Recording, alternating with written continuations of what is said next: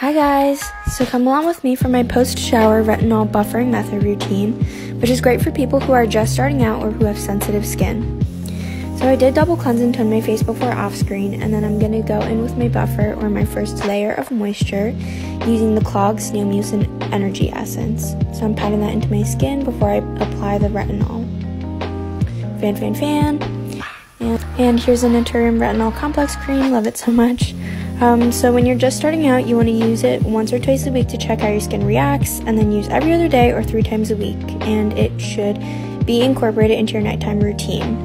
Fan, fan, fan. Watching this back, I realized I should invest in one of those cute little handheld fans. You know what I'm talking about? But anyways, so now I'm patting in the Then I Met You gel cream just to lock in that third layer of moisture after putting on the retinol. And here's my skin after.